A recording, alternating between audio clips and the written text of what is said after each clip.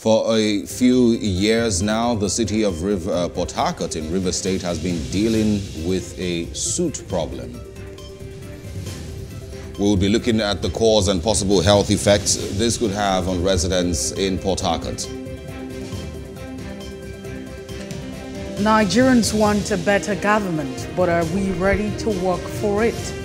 Reviewing how turnout of voters registration and collection of PVC in Ekiti and Osun State.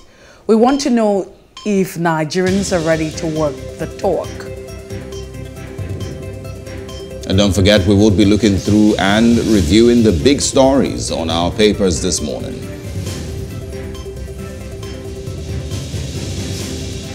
With that, we say good morning and thanks for joining us on The Breakfast here on Plus TV Africa. It's a brand new day and I'm excited about the conversations we're having this morning. I am Osaugie Ogbonwa. And I am Mercy Bopo. Beautiful morning to you. Absolutely. We, of course, will be looking at two major issues this morning. First of all, in River State, where there's an ongoing problem that has gone on for about 5 years now, and that is the presence in the sky of a black soot.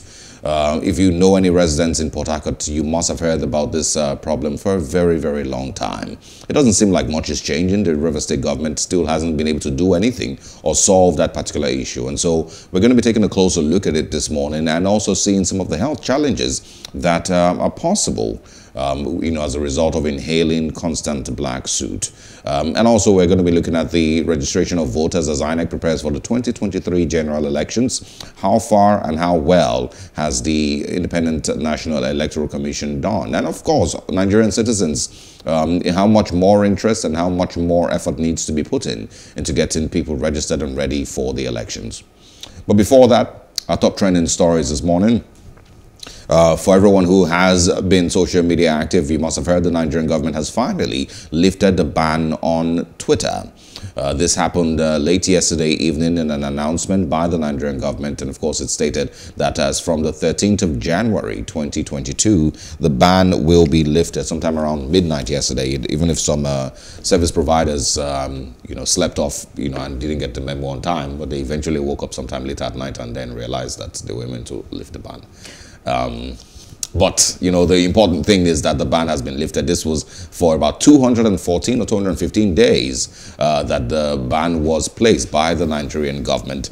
And of course, this has gotten a lot of reactions from the Nigerian people, which are pretty much the same. A lot of people have argued that we just achieved absolutely nothing. This was really just because somebody's ego was bruised in the slightest way. And funny enough, it wasn't an ego bruising thing. It was a person who felt that his ego was bruised because it was simply a very, very technical thing done by Twitter that they've done to, that they do all the time. But the person decided that this is a bruise on my ego and I would not let this slide, and so I'm cancelling it for everybody. If I can't have it, nobody else should have it. And then eventually, this continued. Nigerians eventually moved and started using virtual private networks. Put a lot of strain on their batteries and whatnot. So that was that actually happened to me because I constantly wondered why the battery was running. VPN because I'm a responsible citizen. And my president said no Twitter, and so I stayed off. You stayed off Twitter? Yes. But I would actually say I didn't stay off Twitter. I mean, I'm sorry. I didn't actually, but I didn't stay off. It didn't change anything, and that's the point. It did. No, what I'm saying, the ban. Okay. It did affect a lot of businesses. Billions and billions and billions of naira were lost to Nigerian businesses and, of course, the Nigerian economy because of this ban. But did it really, change anything with regards to the Nigerian government's reason for banning the, for shutting down the app or suspending the app? Absolutely. Absolutely nothing. It's pretty much the same thing with the closure of the border. We really haven't achieved much. Because at the end of the day, you ask yourself, what's the essence of, putting out that ban? So if you say you're putting up the ban, were we coming up with something else? What exactly were we hoping to achieve at the end of the day? Absolutely nothing. So it was just, like you said, I mean, very correct. It just felt like someone felt not very comfortable with whatever was going on, and then of course I should actually put up that. But it's really, really bad because it's a means and medium where a lot of people have to actually express themselves. I mean, put out their thoughts and all of that, and government actually came through that very, very hot. And yesterday I was in that space. I mean, I had to stay up till about 12 because it was supposed to be midnight. And then I really didn't understand that, you know, it had to do with service providers who didn't allow, you know, that to happen. But before now, you also remember that before this time, we also had 100 days. I think there was a time where the president, within last year, there was also a time before this time where we said that, you know, the Twitter ban had been lifted. Nothing really happened. It was during one of those speeches. I can't remember one of those presentations by the president. So there's that perspective where service providers in Nigeria also, you know, got called out for simply going ahead with a government suspension of Twitter without challenging it in court, because it was seemingly an illegal order. You know that they could have challenged in court that they did it. They chose not to. There's that, you know, angle that people have mentioned. There's also the part where people have mentioned how much was lost, you know, to businesses and the likes across the country. And also, you know, the question that I asked earlier, what exactly did we really achieve from the ban on Twitter? And also, this really is a stereotypical, you know, way that the stereotype, you know, manner that the current Nigerian government acts.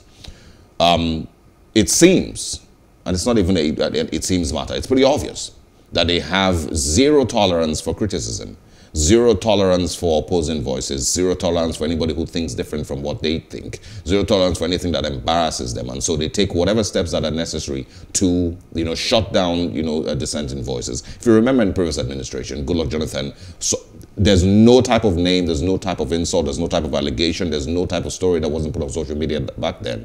And he did absolutely nothing because he understood that it was, you know, the right of every Nigerian to express themselves. And if they're upset, then, you know, they would express themselves and they express their anger. There's also laws that have been put in place, you know, to control the, you know, illegal use of social media, or, you know, to control the use of social media, that we haven't ever taken advantage of those laws or those, you know, acts that have been put in place. The Nigerian government simply went on to suspend the app.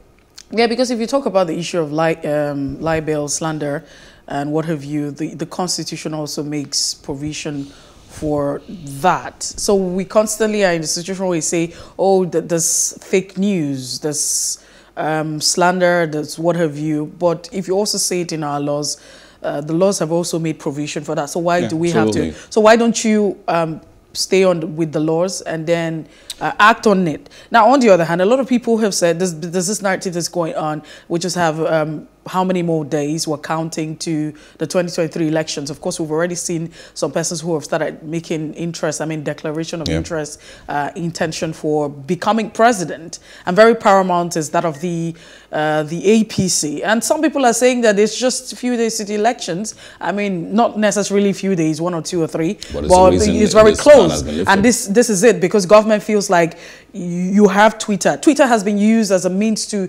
communicate across globe. I mean, it's such a platform that you can put out, you know, market yourself, market your strategy, whatever it is that you have. And so everyone is actually looking out from that very particular post from the president. You know, 9 out of 10 people will tell you that's very likely the reason, you know, that it finally has been lifted, because they need to use the app. No, but what other time? I mean, what's the rationale behind the lifting of the ban at this point in time? Well, the Nigerian government says that Twitter has agreed to their terms and conditions. What terms? Are we in the know? Give them back-end access so that they can delete a person's tweet and whatnot. There's a couple of things that they stated. But Twitter's statement, you know, that, you know, was put up by the Twitter policy account said absolutely nothing about any agreement with the Nigerian government. It simply said Nigeria has finally lifted the ban on Twitter.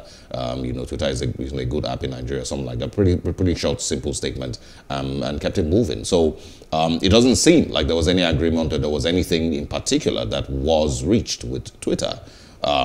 Because in the first place, there really wasn't any reason for, you know, any of all that. But that's where we are currently with that. And so everyone is free to communicate on the app currently. We'll move away from that and move to Abia State, where there was a very shocking, and I dare say embarrassing video of the governor of the state, Okezie Ikpeazu, on a radio interview when he was asked about some infrastructure projects that he had you know, committed to doing in the state. One of them was a particular flyover. I think we have a clip of that to share with you. I'm not sure if we can share that clip with you, but if we do, the producers will quickly get that clip playing. But in his response, the governor of Abia State was simply saying, there you have it.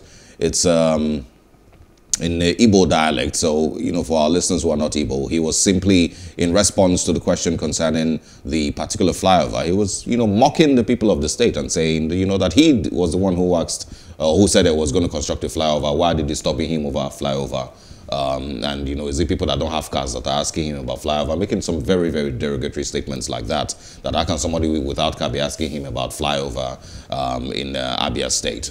But this basically paints a picture of what, for me, of the level of accountability that the state governors believe that they owe citizens, and they owe media organizations, and they owe on-air personalities. Because in saner climes, this would never happen. And we're also going to share with you, if the video is good, can we play it? Do we have to go ahead to play the clip? I think we can play it for you. But there's also something that we're going to share with you this morning, you know, side by side with the Abia State governor, asking, you know, if people in Abia State that don't have cars, why are they asking him for a flyover? We're going to play something for you by the New Zealand Prime Minister Jacinda Ardern. This came out in the year 2020 and went very viral. She was basically detailing the things that she had been able to achieve in her government in the 1 or 2 years that she had been in power. So let's quickly share that with you. So you see a clear difference of a person who understands accountability to citizens. Run through the last 2 years in 2 minutes. So here's some key headline achievements, not everything, but I'm going to see whether or not I can at least get some of it in. So, start the clock. We've created 92,000 jobs. We've built more than 2,200 state houses. We've banned offshore speculators. We've planted 140 million trees. We've got better cancer care through radiation machines, Pharmac funding, and created an essential cancer agency. We've delivered cheaper doctors' visits for over 500,000 people. We're taking mental health seriously with mental health advisors and GPs and doctors' clinics across the country. We've increased minimum wage to $17.70. We've hired 2,000 more doctors and nurses. We're building more classrooms in schools for 100,000 students. We've brought unemployment to the lowest rate in 11 years. We've got the highest increase in wages in a decade. We've helped 1 million Kiwis pay their bills with their winter energy payment. We've boosted incomes for 384,000 families through the Families Package. We've increased school funding so parents don't have to pay school donations and NCEA fees. We're breaking the cycle of family and sexual violence with massive boosts in funding. We've deployed 1,607 new police officers. We've made state highways safer. We've banned single-use plastic bags. We've started the clean-up job on our rivers and lakes through planting trees and fencing waterways. We've supported young people into training and apprenticeships. We've introduced a free lunches in schools program. We've provided more funding for addiction treatment beds and services. We're paying teachers, nurses and police officers more. We've resumed contributions to the super fund. We've set standards for rental homes. We've extended paid parental leave. We've ramped up the research, development and tax incentives. We're helping homeless individuals through into homes through Housing First. We've banned military-style semi-automatic and assault rifles. We've introduced the zero carbon bill. We've started fixing rundown hospitals. We've invested in public transport, extended nurses in schools to cover decile 4 and 5 secondary schools for almost 30,000 extra students. We've passed the Child Poverty Reduction Act and have lifted between 50 and 70,000 children out of poverty. We've provided the first funding increase in 10 years to early childhood education. We've banned smoking in cars with children. So there's a 2 minutes, about 7 seconds there. New Zealand Prime Minister, you know, outstanding for me is the fact that she didn't have to do a script. Absolutely. She didn't have to do a script. She didn't have to read from any paper. So it came out, you know, from her. So two things. And for me, this is what that says. And once again, that video went viral 2020, I believe, or 2019. What that says to me is a person who understands every single detail of what her government is doing. There's no question that you would ask her that she's not aware of. And then second, a person who understands the accountability she has to the people who put her in power. The governor of Abia State does not understand that. No, apart from the governor of Abia State, I mean, that's just one, because let's even assume that we have an opportunity where we have, you know, the governors of the 36 states come out for an interview, right? It will just be almost the same thing. Mm-hmm. So this is just one experience out of so many that we have not had the privilege to have. That's what it is. But I'm really saddened when I saw that particular post. And the dialect, of course, is Igbo, and you have to get a translator, especially if you don't understand. It's so embarrassing because primarily the responsibility of government is that they provide basic infrastructure. Apart from security, you care for the people, the welfare of the people. Yeah. And it includes provision of basic infrastructure. And you talk about public goods. Public goods are those goods that, you know, responsibility, totally the responsibility of government. Because of the, you know, the amount of money is involved at the end of the day, I mean, it's not expected, and how sensitive it could be. So it cannot be allowed in the hands of private individuals. And so government has to take care of all of that. So I started asking myself, do these people understand what governance is about when they go out to campaign for the votes and ask to be elected? Do they understand what they are getting themselves into? That's why, you know, it's so funny that you find a governor constructing a road and then people begin to applaud him. Oh, there's a road, congratulations on, and then begin to say, it's like you have a parent. They're just basic things that should come to you just as a fact of just being a father and a mother to a child. Absolutely. I shouldn't be crying for food. I shouldn't be asking for shelter up till a particular age. So these are basic things. They're necessity. You should do them. It is not rocket science. We shouldn't be applauding you for constructing a road and having a flyover. As basic as that, the governor of Abia State still doesn't understand that even as basic as something called a flyover, basic, it's like water.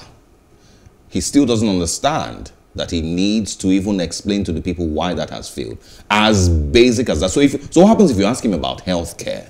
What if you ask him about maternal mortality? And you know the funny thing about all of this is that a project that was flagged off in 2017, it brings us back to the issue of abandoned project. At the time, we had a report that about 56,000 projects have been abandoned in Nigeria, which, I mean, we're looking at 12 trillion naira. Yeah.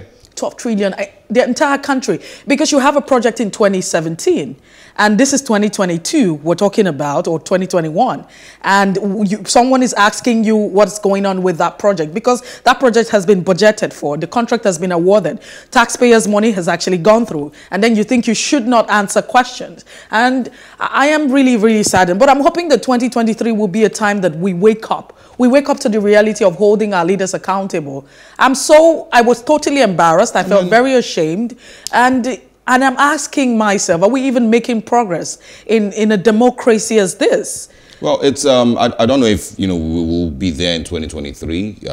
But, you know, the idea for me is to ensure that these questions continue to be asked, you know, because I had a conversation yesterday and I was saying that one of the reasons, you know, a governor would get to a radio station like that and give that type of very, very disgraceful response to a question on the most basic thing that his government should have done in 6 months is because the media organizations themselves, you know, would succumb to the presence of a governor because they want him to keep coming, because a lot of these organizations, you know, somehow, some way do not want to put pressure on the governor in his state. And we've seen that happen so many times. There are certain states where the governor pays radio and television stations monthly stipends, you know, to keep them going because of the economy. And so when the governor comes, you know, decides, you know, out of 4 years, that one time he will grant you an interview, you can't poke him too hard. You ask him the question, when he answers, you know, as disgraceful as that, you laugh with him and then interview is over. So there's a lot of work that needs to be done, you know, to push this idea of accountability from the media space, you know, the civil society organizations, and then the electorate themselves. Too much work needs to be done, so that persons who are, you know, trying to get into office understand the level of accountability they should have to the people, and they would not, you know, dare fail. If you saw the video of the British Prime Minister, that's been all over Twitter, where he was completely disgraced for attending a party in 2020. That's the level that their society has got into. But we are still asking Governor Okezeikpe, how far with our flyover? And he's saying that... He's saying, is it you that don't have car that is asking me about flyover? That's his response. I mean, things that should come by the virtue of by the fact that you are a citizen, by the fact that you pay your taxes. These are things that should come through for you. It's embarrassing. Those are, of course, our top trending stories. Of course, there's also an Instagram skit maker who was arrested by the NDLEA yesterday. That got a lot of people talking. I'm not sure if we have time to quickly run through that. His popular name is DGeneral. The key points, you know, with regards to this particular story are the fact concerning how he was arrested. And of course, it is reported that they broke into his house sometime around midnight or even later than midnight on a seeming search operation. It's not clear if they came in with a search warrant or not, but in that encounter, it also showed that he was physically abused by some of these NDLEA officers. Yes, there's a picture of that. But some other thing that you would also notice, the charge and the things that he was found with. The NDLEA put out a statement saying, that they had intelligence reports of drug dealers and drug peddlers, in a certain location. They chased them. It seems like they run into this particular person's house, and so they followed them into that house, and all of that. But in that encounter, he was physically abused, mostly because Nigerian security agencies do not understand the rights of a citizen in any way. And so he was eventually arrested, and mugshots that we just shared with you showed that according to the NDLEA, some of the things that they found were the drug tramadol and also marijuana. But looking at I understand that possession is a crime in Nigeria, along with selling and peddling. But 15 grams of tramadol, is a bit embarrassing to be arrested with. And also 14 grams of marijuana. Well, in all of this, the question is it possible that we have our security personnel carrying out their duty in a civil manner, as long as I was just sharing with you my experience. Really with this I was sharing my experience with you yesterday, where I encountered firsthand, not like I haven't seen, but this was really traumatizing for me, because the police officer had to, put out some shoot. I mean, he cocked his gun and then he was shooting. It was so scary at very close range. And one of the things I was trying to draw his attention to at the time, where he was very calm, was, we understand that you're carrying out your duty, but you have to do it. I mean, the fact that you put out that you shot. You were going to shoot at someone. The only reason for me, I thought he didn't shoot. That happened in Lekki, somewhere in Lekki. And the only reason that didn't happen is because I think he had too many witnesses. There were too many persons there, including myself. And it was really, I can't even forget the experience, because I was just wondering to myself. Yes, it was. So the challenge with, the idea of respecting the rights of a citizen, by security agencies in Nigeria is something that might go on forever. We might talk about it forever. They would never understand it, because they themselves do not even understand, the laws, or understand the value of the Nigerian life. And I've said it to you, I believe, that the Nigerian police itself, which eventually has now transformed into the NDLEA, the FCC, and every other, security agency in the country, it seems like they are, a cancer in the system. You cannot fix the disrespect for the rights of the Nigerian by sacking 1 or 2 officers. There's so much work that needs to be done to. Why are they so angry? They're very angry and very bitter. Very, very angry. I mean, I could see the anger and anguish. He was so angry. He was too angry. And I'm asking myself, why are you so angry? What's going on? And he really shot the gun. He was going to shoot it at this young man, but he shot it finally in the air a little bit. Just a little bit like this at close range. I'm hoping that we can do better, because we can't continue like this and expect a different society. Yeah, we need to go. No one is stopping the NDLEA from doing its work, but, security agencies across Nigeria need to be more professional. And there's no excuse, for moving around with hard drugs in Nigeria. If you're arrested, or if you're found, you will be arrested. Those are our top trending stories. We'll take a short break, and when we come back off the press, what stories are making headlines this morning, we'll share with you.